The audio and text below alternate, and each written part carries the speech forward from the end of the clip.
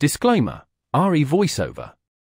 This voiceover is done by RE for many reasons. 1. Cyber privacy. 2. Me not being comfortable with sharing my own voice.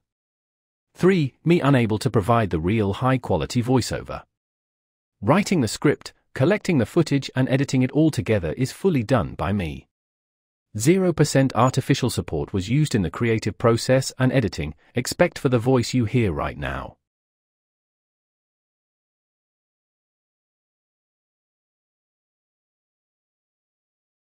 Disclaimer: spoilers.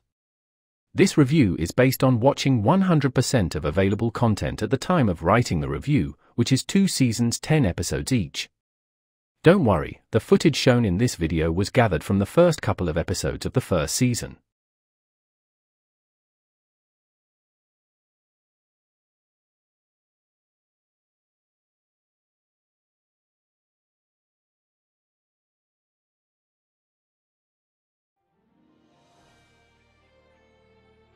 Intro. Hello, welcome to Writer's Lair. Today, we will discuss DC's animated TV series My Adventures with Superman, which premiered on Adult Swim on July 7, 2023, with mostly positive reviews from critics and DC fans. Season 3 was announced to be in production a month later, in June 14, 2024, after the release of the second season on May 26. Interesting small facts. The show is animated by a South Korean animation studio Studio Mir, which is famous for their work on The Legend of Korra, Kipo, and The Age of Wonder Beasts and X-Men 97.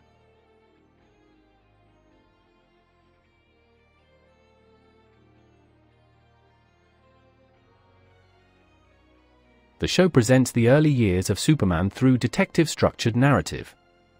The plot doesn't focus on the single case, instead it creates many question marks on the murder board.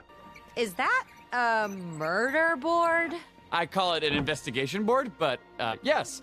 Which the team of young journalists of the Daily Planet, Clark Kent, Lois Lane, and Jimmy Olsen, are slowly untangling throughout the course of the story.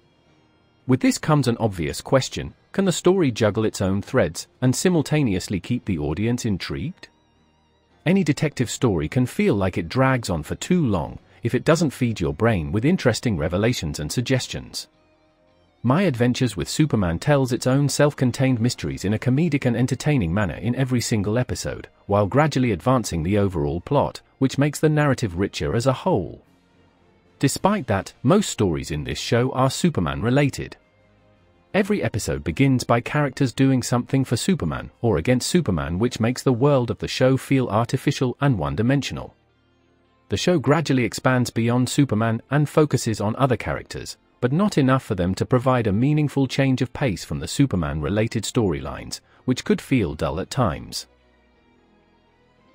Conclusion: show's biggest strength and weakness comes from putting too much focus on its own protagonist and attached to him storylines, which involuntarily makes the world feel desolate, detached from the events of the story, and one-dimensional.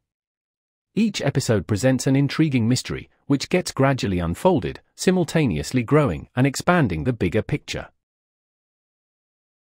My Adventures with Superman is a great show, told with great dramatic moments, intriguing romance and beautifully animated action by Studio Mir, unraveled in the comedic, light-hearted detective form, which makes it unique among other DC projects. Maybe he's a nice guy who has powers and just wants to use them to help as many people as he can. Clark, if you had powers, you'd do that, but we're not talking about you.